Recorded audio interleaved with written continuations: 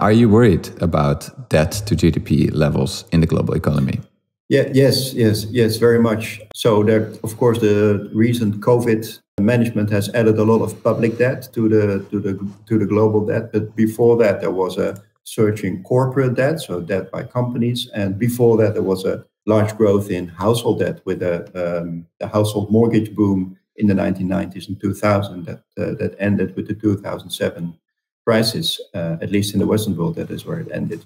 So all three kinds of debt have been growing, and that makes the economy fragile. That means it makes the risk of a financial crisis, or the risk that with some sort of other crisis, such as a war or climate problems, that the financial structure will collapse is larger. For instance, the increasing inflation. Yeah, go ahead. Dirk, based on this metric, you are saying that the global economy is more fragile than ever, purely based on debt to GDP. I think that's a fair thing. So nobody knows the future, but fragility means that we are worried about the risk of a collapse of part of the financial structure of the economy. And given rising inflation, unexpected shock due to the war in Ukraine, and especially rising interest rates, which increase the debt burden, yes, I am worried.